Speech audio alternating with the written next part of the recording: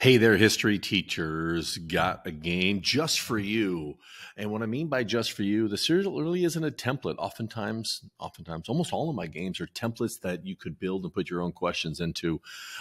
This is a specific one. This is for world and U.S. history teachers, all designed about one of my favorite topics to teach in history, which was the Cold War. This game is specifically just for that time period. It's already got questions pre-populated within there. It follows a lot of my traditional style review games. If you've played those before, then you'll find this somewhat similar to what you've done in the past. But it's all been done for you. The questions, the answers, and I'm just here to show you a little bit about how the gameplay works. This is called Cold War Temperature.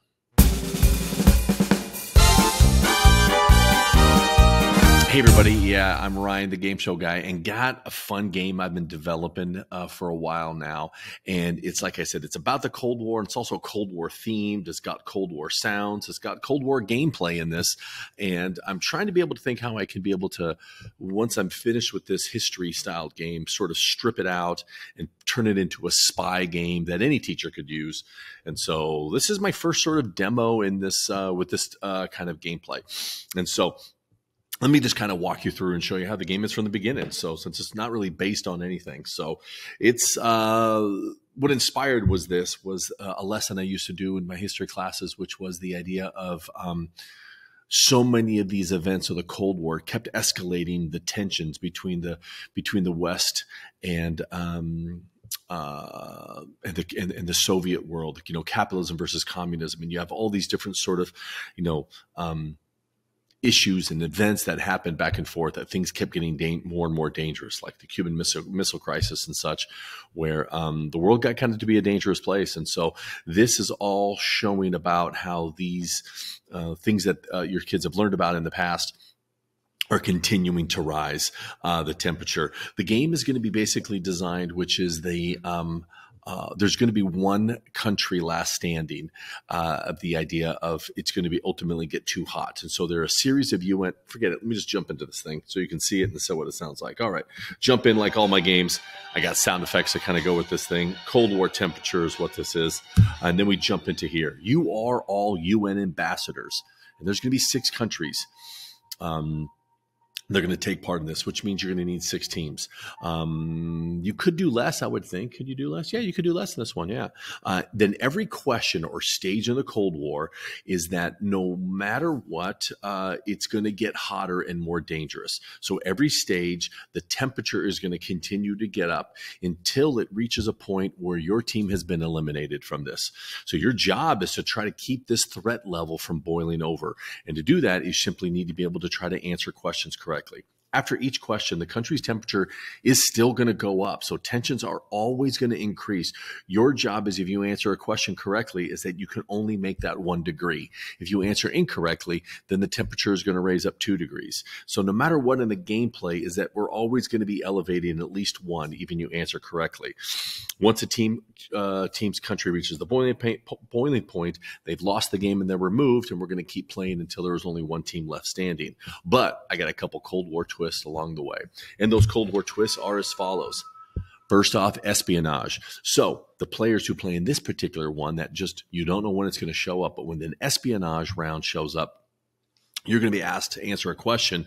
And what happens on this one is then you simply get to be able to pick and choose. So let's say if I'm playing and I want to be able to have the Chinese have raised their temperature, you basically can put it on them. So you're going to basically attack one country. Yours will not get raised at all in the espionage round. Only the one country that you deem you want to be able to knock out. The second one is going to be called peace talks. One delegate of your team is going to work directly with another UN team's delegate, and if both can match their answers, then each nation is going to actually turn their temperature down 1. So if the first one is going to be, I'm going to pick a team to attack or a country to attack, now you're going to have to work with another team, and if you guys can match, then peace will be there temporarily. So this is a matching-based question.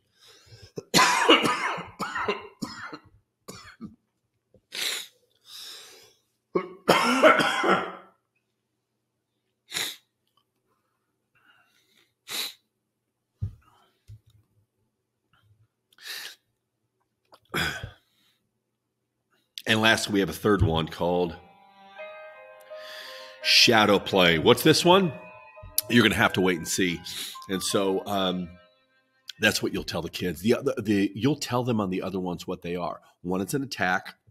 One is a work collaboratively. And the third one, you don't know what it's going to be. I'll tell you what it is. Basically, it's an escape room style game, a puzzle in which that they're going to have to be able to research and find certain numbers. And if you've ever done any escape rooms or an education called breakouts, they're going to have to find certain numbers. 12 of this plus 9 of those divided by 6 of that gives you a number. The first team that can come up with the correct answer of a number based on these historical Cold War things will win in that particular one. Let me show you ultimately what it looks like. So when you move forward and say, hey, everybody, now it's time to be able to start the round. This is your main game board. This is the boiling point levels. And so the countries that you can see down there, I have the US, the British, the French, East Germans, the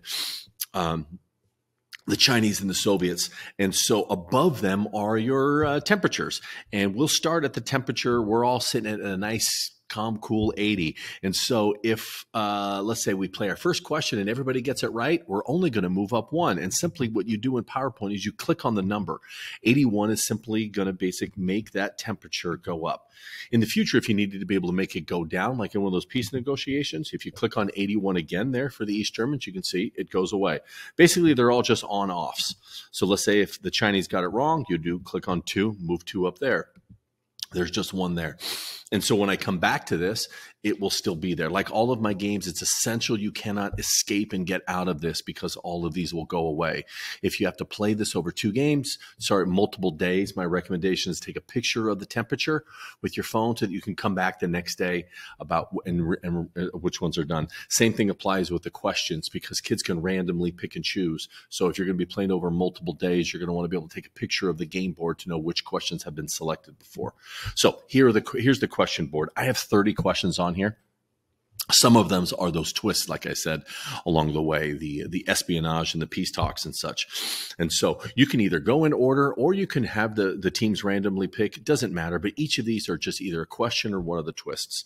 So the way in which I play almost all my games, just like in this one, is I would have one member from each UN delegate to come up. So, hey, send up one of your representatives from each of this. And so the Americans and all that sort of stuff. Not a bad idea, too, to be able to print out the I have a document in here that has each of the flags that you could print out and put in front of each team's desk, so you can remember who are the Chinese and who are the Soviets and who are the Americans. And so that's in the same thing that you can be able to download. So I would have each of them all come up, hold up a whiteboard to their chests, and then answer independently without any help. So one player from each team comes up, and let's say we'll do question number 1, and the question comes up. The U.S. policy designed to prevent communism from spreading was created by FDR's successor, and it was known as the blank doctrine. So the kids are going to take a moment, right? I'm going to wait for them all to finish, make sure that they're all finished. All right, delegates, show me your boards. Each of them turn their boards over, and then you click on the classified button on our little top secret document over here. If I click on classified, then the answer comes up, Truman. That is the Truman Doctrine. And now I can be able to see how many of the delegates got it correctly. Send them back to their desks, to their teams, and then the back button is going to take me here back to my temperature. And so I need to take note, remember, or have them continue to have the correct answer on there and say, hey, who got the correct answers?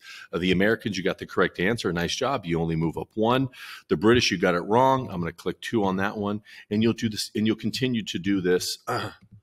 And move that temperature based on how well the teams got those answers correctly. When I click on the question board to go to the next one, I can see number 1 has disappeared. And I go to the next one. I could do the next question, number 2, or we can bounce around, your choice. There are the twists along the way that you do want to be able to get to, and there's 8 of them that are out there. 5 of them, 8 of them? I don't know. We'll look up in a second. I can't remember the number. and having new players. I like to have new players come up each and every time. And then comes up the next question. You can see here, you could put the questions are already done for you. Some of them have images, some are fill in the blank. There's different kinds of questions. Feel free, please edit them. This is just a generic kind of stuff that many teachers would get to most of these things, I would think, in the Cold War, if you're doing world or US. But it's kind of, based on if you're doing either of those subjects. One is more American based, one is more world based. So please change them. They're just text boxes or images that you can go in and change them. Also, if you run out of questions, I really love putting pop culture references in there or things about you to be able to add to it. So you click on the classified, and there comes the answer every single time. It's all been animated. They can't move forward if you click anywhere on the document. It's been disabled. You click on back. There goes my temperature again. I continue to rise along the way and click on the question tab and such. So I'm going to hop out of here. Remember, if you do hop out in the game, everything goes away. So you don't want to do that. I'm going to jump forward all the way down here to the end. These are some things that you have that I would recommend either print out or maybe write out ahead of time, just so you have a heads up. So this is, you can see slide number 47 is hidden, so it doesn't show up in the gameplay. But for you, if you want to print this or write it down, basically it shows you where all these things are at. 1, 2, 3, 4, 5, 6, 7, 8. I was right with the first number 8. So I have 4 espionage, the attack rounds, and that's question number 4, 11, 20, and 27. I have these 3 of these peace rounds, and then right in the middle, number 15 is our shadow play. There's only one of these ones. So I'm going to remember here, we're going to do number 4, 7, and 15. I want to show you what they look like in the gameplay.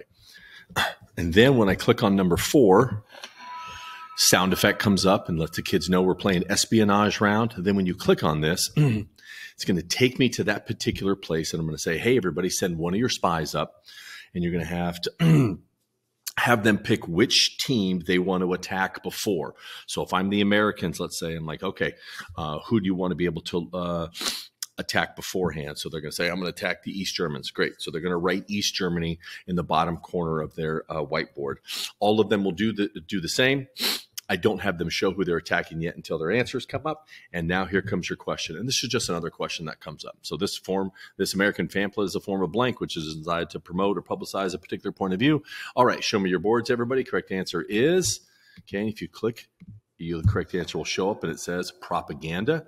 And then from there, I award those points to everybody. Or so the winners, and then from there we'll go back, and then we can be able to attack extra. Now, like I mentioned before, if you notice, I got out of the game, and so by getting out of the game, the board has been reset. So that's why it's essential for you not to be able to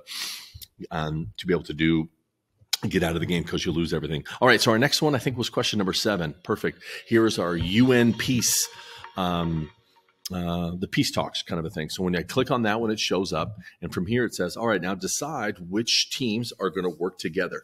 And so I let them going to be able to kind of figure it out. Sooner or later, you have to have an even number of teams. I have 6 in here. If you want to cut that down to 4, you can do that. But you can't necessarily have an odd, because there's some people are going to need to match up or whatever. So I'm like, okay, everybody, you guys, quickly, who do you want to be able to team up? I let them kind of do it on their own. Kind of a fun how they kind of be able to say, do you want to team up, team up, team up? Perfect. All right. So once their teams are matched up, then I'm going to have one person from each team come up, and they're going to have to stand face off to each other so that they can't cheat, because this one they definitely need to be able to get the right answer. And so then this thing comes up like here. It says, complete the missing word in this communication. Your word must match the counterpart from the other country to be successful. Okay. So they got their boards, and it's simply going to be on this one a blank question. So it's not necessarily a right answer. It's more of an opinion. It could be different things. All right. So it's East blank. And they're going to have to go. This was based off an old television show called Match Game, kind of a thing. So now they let them look at each other, make sure that they're not going to cheat, because kids will cheat. Humans cheat. What are you talking about in game shows? Everybody tries to cheat. They'll try to mouth the words, kind of a thing. Write them, hold them, and then I'm going to have everybody show your boards. In this one, you're kind of really going to have 2 possible answers. You could have 3. I mean, anyway, so it's going to probably have East Germany, East Berlin will be sort of the main ones. Show me your boards, everybody, and the teams that match ultimately are going to get that reward about turning their temperatures down. And that's kind of how those work. You can look at the other ones. And, lastly, I'm going to go back and show you what I think it was number 15, did we say? It is. Here is shadow play. Shadow Play is super fun. There's only one of them, and this is going to be that escape room style question. If I click on here, it says, all right, here we go. Top secret. We must act quickly. This is how it works. The team is going to work together. So each of the countries, it's not one person. As a team, they get to work together. They're going to decipher some top secret clues that came in, and the first team that could come up with the correct number is going to turn your own temperature down 2. So you get to drop down 2. Everybody else is going to go up 1. They get to do the opposite and go down 2 on this one. Feel free to change those numbers if you want. But anyway, now this one, there's need to be research. So they got to be able to, they need something because they don't know these things. This isn't I know the answer. This is, we need to go research and do stuff. So have everybody get out a Chromebook or get out their phones. They should have devices that are going to be out. Prep that ahead of time. So they're not like having kids go through their backpacks or open up the cards or something like that. But, it's going to be simply a race. You're going to say ready, set, go, and they can throw up a whole bunch of numbers. Your decision, do you want them to continue to throw out numbers, or does everybody only come up with one number? If you do that, you could be messed. You could go down the road of what happens if they all get it wrong. So that's why I like to be able to say, give me as many answers as you can, or maybe you can't give me a second answer until another country has given me a number. But basically, I'm looking for the correct number. And this basically, all of this can come off of like a Wikipedia search or a general search the web. And it's going to be this. You're going to take the number that Russia tested the first atomic bomb. Then the way they have to be able to do the math is every single time they're going to have to be able to get a new total and then do the next thing. So they're going to take that year. Then from there, let me stop the sound on that.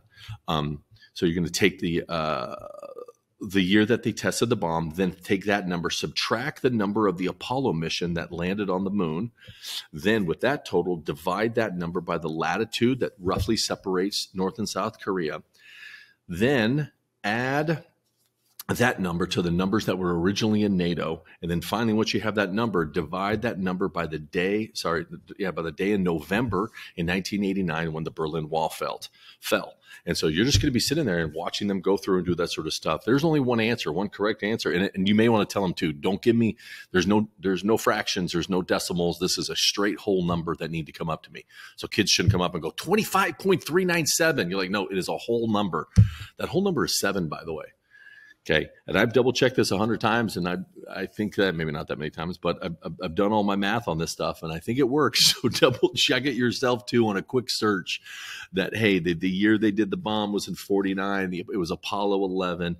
Korea is the 38th parallel. There was 12 countries in NATO, and it was November 9th in 1989 when the Berlin Wall fell. And if I do 1949 plus 11, take that total, divide that by 38, then you add 12, then you divide by 9, gives you 7. This may take a little while. It should be a fun, hectic kind of a thing. Have them have a piece of paper out if they want to be able to do, so they can work on their math and that kind of stuff. And somebody needs to have something out for a calculator. And it should be fun and kind of hectic and all that sort of stuff. And then, folks, that's the game. You got more of those different peace talks. You got East Berlin was one. The other one was blankism. This one you could have a couple different things: communism or capitalism or socialism. The other peace talk would be blank war. I would assume it would be Cold War, but you could have Vietnam War. They could do the Korean War. And if you don't like this, you could simply just change it and make it into an actual question. Both of them have to get the right answer. Anyway. The different espionage ones, they're just straight up questions. One is propaganda. The other one is mutual assured destruction and Nasser. Like I said, if you never got to talking about Nasser in your class, then get rid of that and put another one in there. Go through the questions. Don't just open it up and this is going to be plug and play. It needs to fit into your particular class. Like I said, my goal is to turn this into a spy themed game that a lot of different classes can use based on any topic or whatever. But I want to try to fit this a Cold War spy thing into the Cold War unit. So for those of you who are doing Cold War, please check it out. Since this is brand spanking new, I have not played this with students, and I would love to be able to hear some feedback. So please check it out. Let me know how things are going. You can check out all my things, all my games on TPT. And as usual, like you're watching here on YouTube, I'd love to be able to see some feedback. So check out my other videos and love to be able to hear back from you. As always, everybody, I'm Ryan, the Game Show Guy. Hope you have fun.